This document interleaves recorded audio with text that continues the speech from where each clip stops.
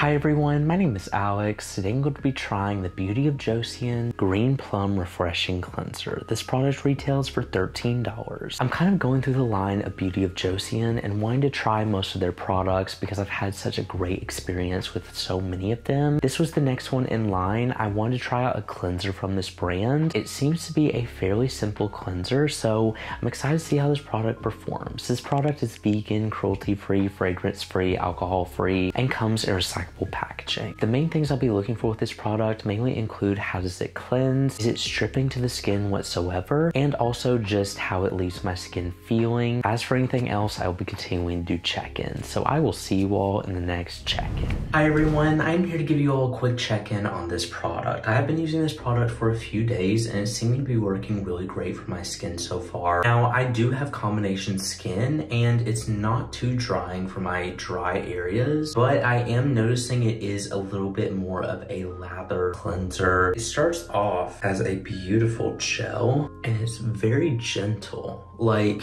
it's just a very simple cleanser, but you can kind of see there, kind of starts to lather a little bit. It does foam up a little when you add water, but it's nothing too crazy stripping. Additionally, this product does do an amazing job at removing my sunscreen. You can see there, now that I've added water, it is foaming up a little bit. It doesn't really have a smell to it. It is just like a basic cleanser smell. That's the best way I can describe it. Now, this product does have some amazing balancing ingredients in it, but I do see where this product could be a little bit stripping for dry skin. I do go in with more hydrating products after this, and I do use a pretty rich moisturizer around my dry areas because it is winter right now. I feel like this may be the perfect summertime cleanser. Winter, I'm not for sure. I usually like to go for a little bit more hydrating cleansers, but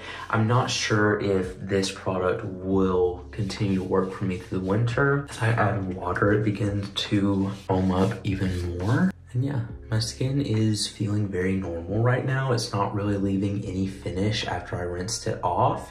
It does feel like I need to go in with a moisturizer, but that is typical for a cleanser. I am enjoying this product so far. I'm gonna continue using it and then I'll check in again. So I will see you all in the next check-in. Hi everyone, I'm back to give you all my final thoughts on this product. I felt like this cleanser was a pretty decent, pretty simple cleanser. It wasn't anything that really stood out to me, but it also wasn't anything that I found much wrong with. I do feel like this is more intended for oilier skin type. It did seem to be a little bit more of a clarifying cleanser, which there's nothing wrong with that. If you do have more dry skin, you may be able to use this. I just personally found it to be a little bit drying, especially for the winter time. The more I would use this both day and night, the more my skin would be just a little bit stripped. I found that it was good as a nighttime cleanser because it did do great to remove any skin tint or sunscreen that I was wearing. It did a great job at removing that. So I do feel like this product is a pretty good cleanser. It does the job. It's not terribly stripping whenever I minimize to using it once a day. Now, I did use this product during the winter time, so that could be why I found it to be just a little bit more stripping. It is something that I feel like would be a great summertime cleanser for me personally. If you do have more oily to combination skin, I would recommend this product for you. It is a very simple cleanser, but I mean, it's effective. It does the job. If you do have more dry skin, I don't know if this product would be designed for you. I do feel like it may be a little bit too stripping for dry skin, but